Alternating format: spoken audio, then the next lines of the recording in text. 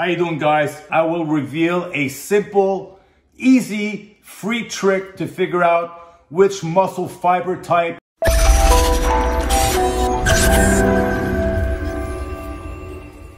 Alright guys, so different roads lead to Rome and different weight training techniques lead to better gains in hypertrophy. What are the different techniques we can use to make muscles grow? We have the muscle fiber fatigue, where we actually fatigue the muscle fiber as much as we can. So this means going to failure and even beyond. So if you have great recuperative abilities, you can go beyond using things like drop sets, force reps, negatives, slow negatives, or rest pause, where you recruit the maximum amount of muscle fibers to create the most fatigue in the muscle possible. Next, we got the muscle damage technique, where we use a weight that is about 70 to 85% of your 1 rep max. It's a decent amount of load, basically a weight that you can handle between 5 and maximum 10 reps. You want to do slow eccentrics, keep the targeted muscle stretched under load, maybe aim for about 4 sets. This is a great technique that will make you gain some strength. Another weight training technique would be the mTOR activation, where you keep the muscle under constant tension, getting the mind in the muscle. I command you to grow. You must grow. I'm the boss, mother. And really stretching at the bottom, stretch position for about 2 seconds, and keeping the muscle under great tension. And while you're stretching it, you're squeezing the hell out of your muscles. So another technique would be the growth factor technique, or the lactate release technique, where you're using a higher time under tension, which is between 40 and 70 seconds, keeping the muscle under constant tension and fighting off the burning. So going beyond the lactic acid burn and really, concentrate on going until you can't no more. Different tricks to figure out what your fiber makeup is.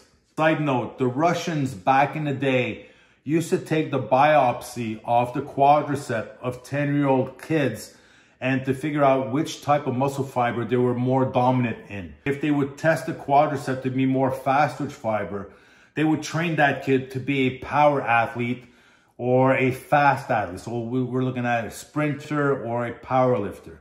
If on the other hand, the fiber makeup would be more of a slow twitch type, they would make that kid train more as an endurance athlete, making him a marathon runner or an Ironman athlete.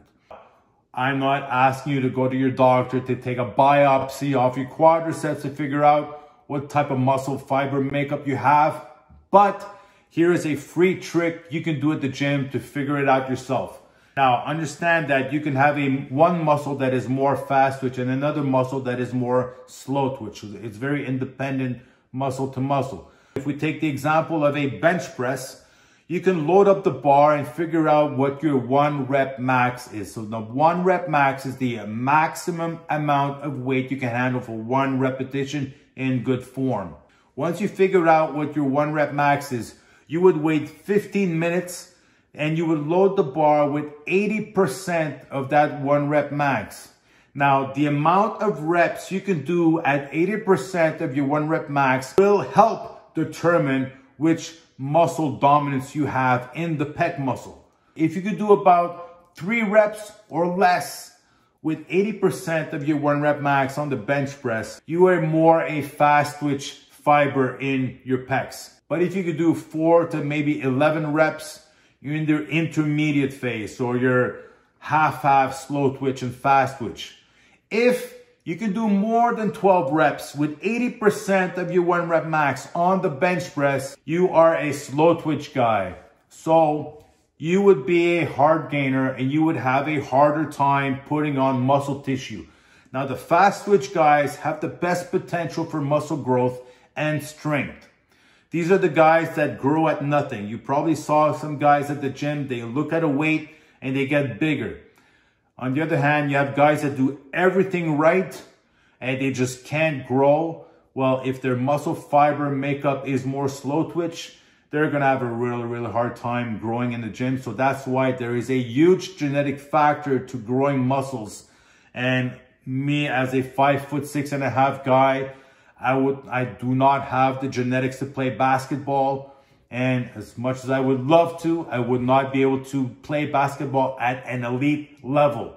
I can still play in the court, but not professionally. Guys that are more slow twitch would never probably step on the Olympia stage. They are not genetically gifted to do so. Doesn't make them a bad person. They could still enjoy weight training, but don't expect to do it competitively at a very high level. So this is a little trick, guys. Use it in the gym. Figure out what your dominant fiber is for each individual muscle. Comment down below. Show me the results and seize the day, my friends.